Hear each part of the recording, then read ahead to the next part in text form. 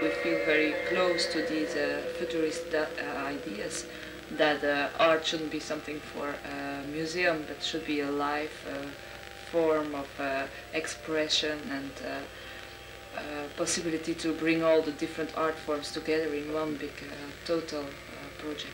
But this aspect makes us also quite different, I would think, from the average sort of contemporary music between quotes organization. Since, well, from the very first beginning we thought of we had to take the power on the music situation, on the music culture, instead of let us be dominated by the given institutions and the given forms of production, reproduction, and distribution of music. So one of the, and that has to do with this futurist that you mentioned, one of the aspects we've been into is making our own tools to make music. It's very obvious and easier. You go, well, if I want to create a new sound world, you just create new instruments specially made for it. And that was at the very start one of the elements behind it. And that is also sort of ideological, if not political meaning in a certain sense. See, because if you take that music, in order to be interesting, has to contain some variety of expressive possibilities, of choice possibilities for the musician to choose from. Otherwise it's a very boring message. If you can only play 2 notes on an instrument, how could the public ever be interested in someone expressing himself to bop, bop, bop, bop, bop, bop, okay, for a while. You want to make a career that way, that doesn't work.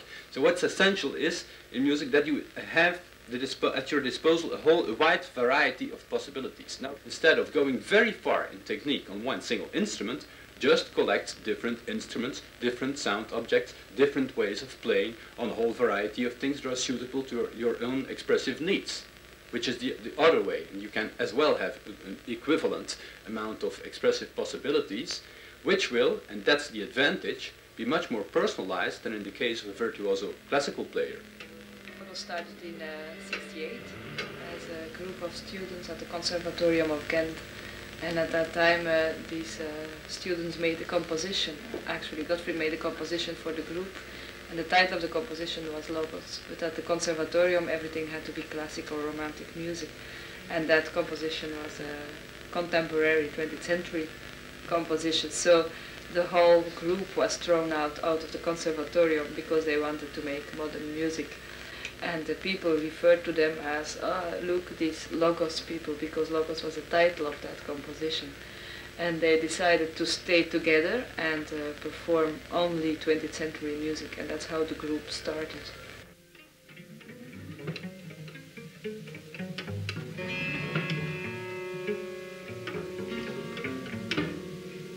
There was a sort of manifesto at the beginning. We started with Logos. Although we started with students of the conservatory, as soon as we came in conflict with the authorities for doing that, we started, well, okay, let's broaden it up. In fact, music should belong to everybody. It's a sort of alienation that we have specialists in making music, music professionals. And so we thought, let's open up the group and let's have non-musicians.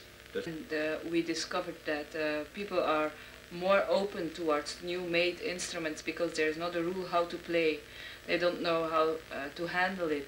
And when they are confronted with traditional instruments, they're always afraid that I don't know how to play that, and they will compare me with the ones who can't play it, and it will not be good.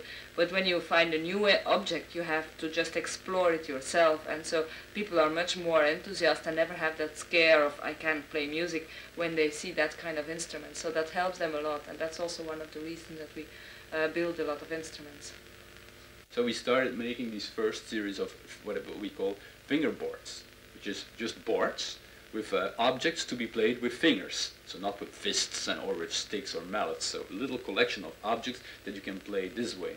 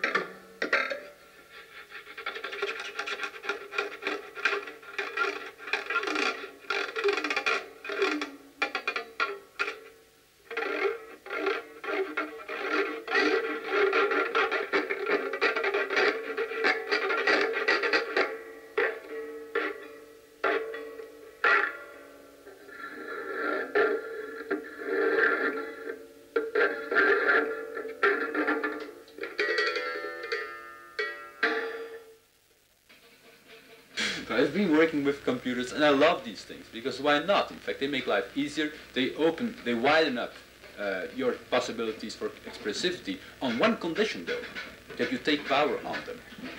And that's a problem. That's philosophically very, very basic. So I deny creativity to people that just go to a shop and buy an expensive piece of equipment and think, hey, now I can be creative. I buy a Yamaha DX7 with a little computer to control it. Hey, gosh, now I can play. No, because the only thing they can do when they treat technology that way is to repeat what's being built in the machine by the factories.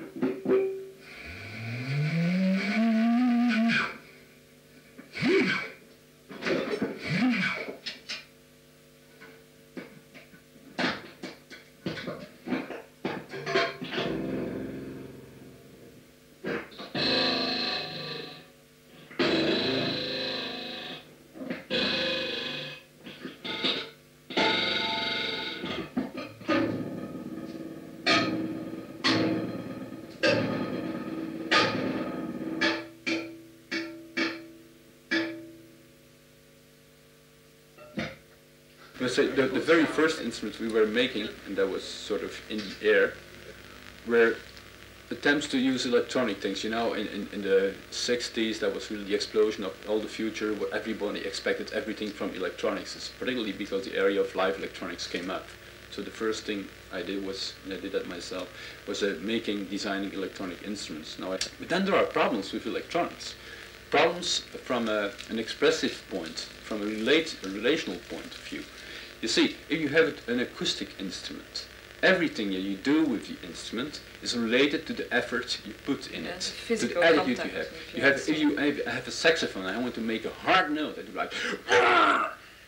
Whereas if you have an electronic instrument, the same movement to do that is turn a knob. Now, it's it's completely irrelevant movement, you know, turning a knob up. So it's ridiculous, and I'm very much against that. I always felt this as being alienating.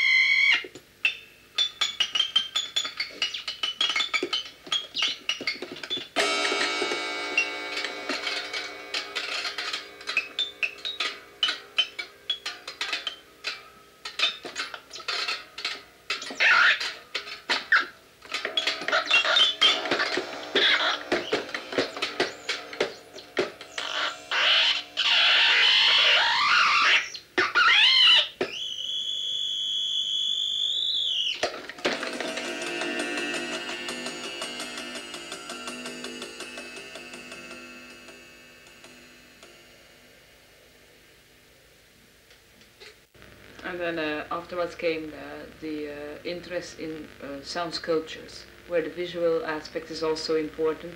And this could be an environment or an automat or kind of a sound sculpture where the audience could perform themselves during the exhibition. Good.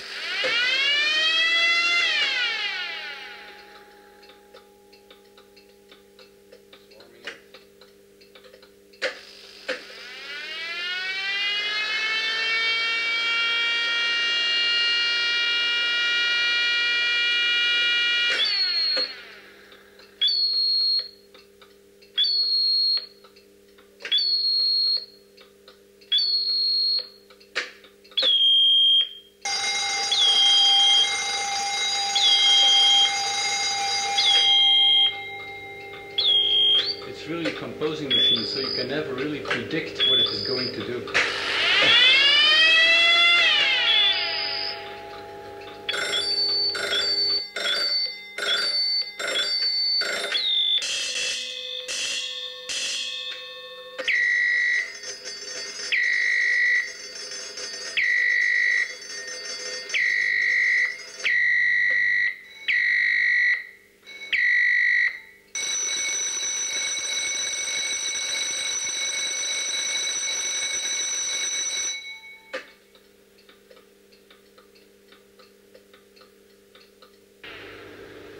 Go on. It never repeats itself, you know, so it never repeats, so it's really a composing decision process, which it decides on the basis of the previous sounding valves, which ones is going to sound next, without ever repeating. The strange thing about it is the fact that that I made it as a computer. But a computer without using any electronic, well, strictly speaking, electronic parts, such as memory chips, things like that. No, I tried to make a computer on the basis of only using telephone company relais, so they can always have memory states, can be on or off, and they can keep information when you leave them on as magnets or off, this kind of thing. So I made a very small sort of microcomputer with only using mechanical parts, so you can actually hear the way it is thinking and programming, because you hear the clicking of all the steps, and then something comes out.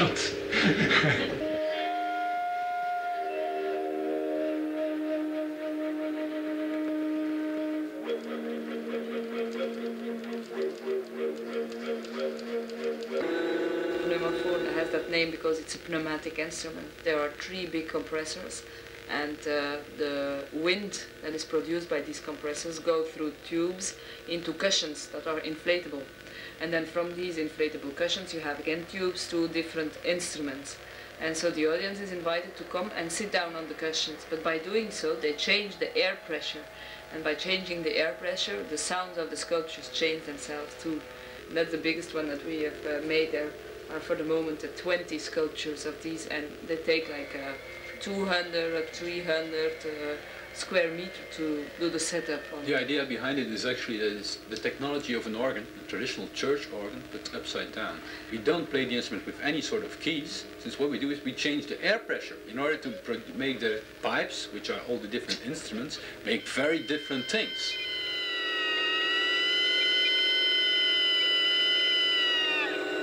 And we've done performances with organ and pneumophones together. And the contrast between the two is great, because the organist is sitting very stiff and silent, and he's playing, and he hardly moves, just his hands. And then you see the people that are playing the pneumophones rolling and going over and back on these cushions. So this contrast, like between the past and the future, is one of the things we use a lot in our works.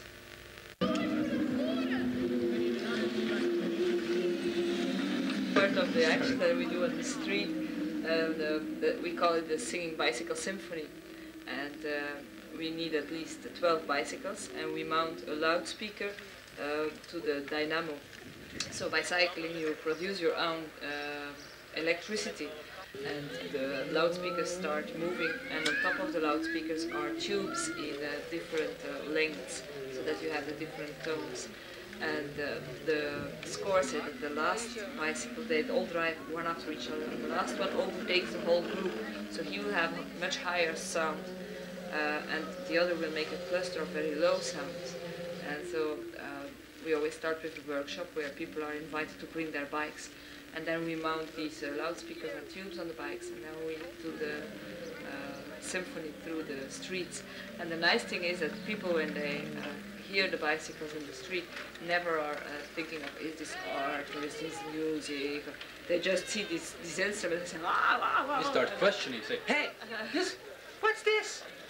They are involved in the process before they realize the category where it belongs. Since this is a problem, I mean, you know, how come a bike sound like that? You know, and it looks very simple. And I think